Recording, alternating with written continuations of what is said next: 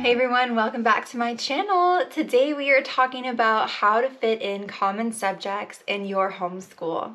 So if you're like me, you are so passionate about all of the beautiful, enriching, living subjects that a Charlotte Mason education has to offer, but you're a little unsure of how to incorporate all of these beautiful, wonderful subjects. That was something I really struggled with the first year, and now this is my third year using the Charlotte Mason method, and I think I finally figured out how to incorporate all those wonderful common subjects. So what are common subjects?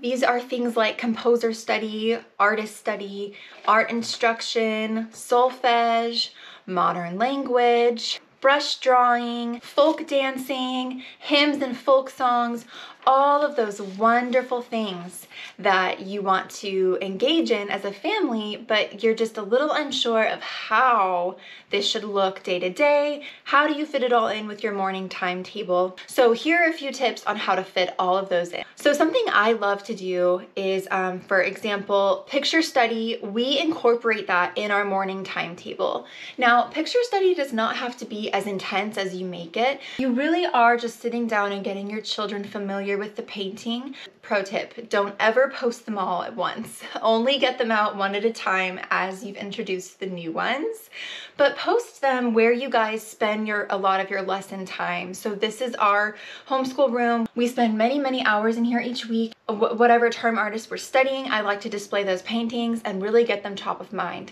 But fitting it in, I always leave a slot in the morning timetable for it. And if for some reason I don't, I will pull it out during tea time. And we'll talk about tea time in just a minute. Something you can do to make sure you get in composer study is I like to play the composer that we're studying during lunchtime. And so every day at lunchtime on my phone here, I have the Spotify playlist for the composer that we are studying. Before I begin preparing lunch, I will just quickly hit play on that composer study playlist and play through the songs that we've already listened to. And then later on in the week, during our little notebooking slot in our timetable, we can do a specific composer study lesson about, the specific piece. If we're introducing a new piece, we can read a little bit of the biography. And I do have videos coming out on how to implement picture study and how to implement composer study. So, yeah, it's just a lunchtime composer study has been helpful, just to listen to it and get it into our heads each day. If you guys are doing a brush drawing lesson, it's also helpful to just play your composer during the brush drawing lesson, just to have some beautiful music to listen to. Another tip is sort of for those hymns and folk songs. I actually really love having a morning time. If you look at my timetable video on my channel, you can see that every morning we begin with a hymn, a scripture, a poem, and then we go right into our morning lessons. But that little tiny version of morning time allows us to hit the folk songs, because we do Folk Song Friday. We sing our hymns for the term every morning. And so a lot of CMEC families and a lot of other families don't really do this. But I find that starting with those and the scripture and the poems, the poetry, it really does help to get just the day started singing together. It's hard to start in a bad mood when you're singing. So that's a really useful way to get those in. But I also like to make playlists, like I said, on Spotify for our hymns, our folk songs, and our French songs. Now, if you're doing Spanish, you could do the same for your Spanish songs.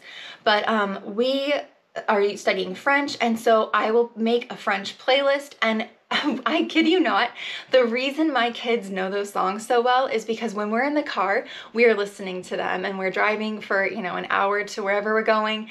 We will put on all of those songs, the hymns, the folk songs, the French, and it's just part of our family culture that we're like incorporating those even in our running errand days.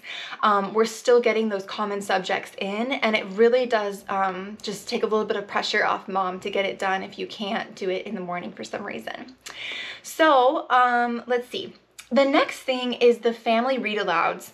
This was something that I wanted to implement in the mornings, and sometimes we do, but more often than not, we were not getting to our family read alouds for literature.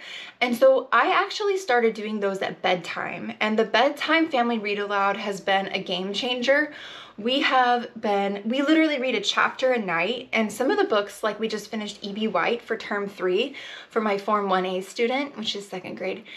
And we literally read through Stuart Little in like 12 nights because there's only that many chapters in that book. And so now we have almost read all of the E.B. White works that we needed to do for our term. And even though the term is ended, we're continuing on. So having those nighttime read alouds, for the family read alouds, use those books instead of, the random picture book that you were going to read, or still read picture books. I'm a huge advocate for that. You can also use the literature that your Charlotte Mason curriculum provides as the family read aloud. And that way you're hitting that common subject. Okay. The next thing that I want to discuss is afternoon poetry tea time.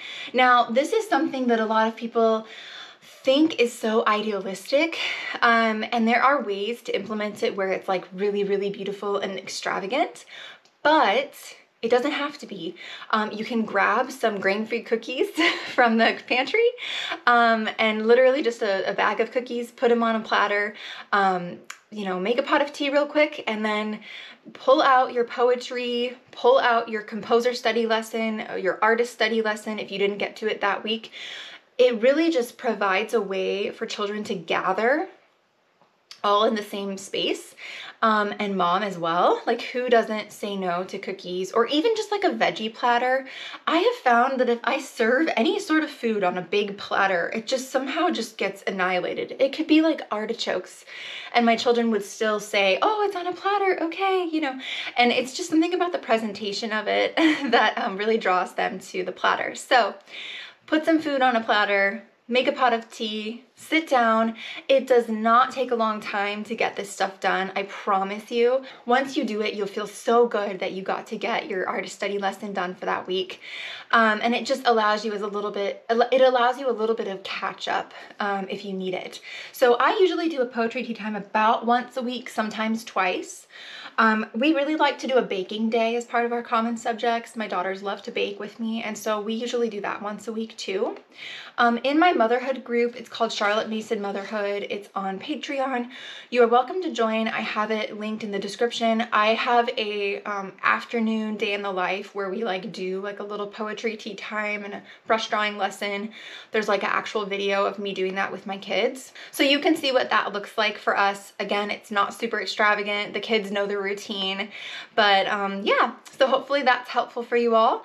And then another thing for hitting that art instruction, this was one that we really struggled with, the art instruction lesson, just because I planned too much. And I was finding that we weren't getting it done because it was a little overwhelming. So I found that if I only focus on one mode of instruction, so my first year I tried to do clay work, brush drawing, and chalk drawing all in the same term. And so instead I would just focus on one mode, okay? Every single Monday afternoon. We know we don't have library day that day. We know there's no ballet lessons. We know we don't have nature study club. We have time to sit down and do our weekly art instruction lesson because we're always home on Monday afternoons. So that is our art instruction time. It's only 30 minutes. And you will be so happy that you sat down to do it. I think half the battle of getting these common subjects in is really just sitting down to do it and working up the energy to set out the supplies and get it done. So once you sit down, you'll find that everyone is enjoying themselves so much. And so set aside a 30-minute block on one day, specific day, same day every week. The children know, oh, it's Monday afternoon. We are doing our brush drawing lesson this Monday, or clay work, or whatever it is you choose, but only choose one. Just focus on one at a time for now. It'll keep things easy for you and keep your overwhelm from getting too high. Well, I didn't touch on folk dancing and Swedish drill.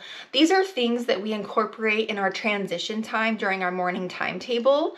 And I just keep the guides handy. That way, when I know it's time for me to sit down and work on it, I just have it handy. I can pull it out, go through the Swedish drill routine. Something that I really find useful, and I've talked about it in my other videos, is my term planner.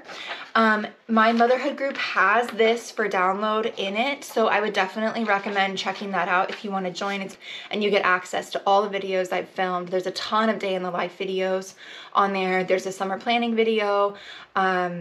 I even filmed us on like Christmas Eve one time, like our family. It was sweet, but yeah, so you can go check that out. But the term planning sheet is helpful to get those common subjects planned out, and that way you're not just kind of flying by the seat of your pants when it comes to such a Charlotte Mason thing to say, right? When it comes to your common subjects. So hopefully this video was helpful for you all. I wish you the best of luck in your new school year. Let me know if you have any questions, and I will see you in the next video. Thanks for watching.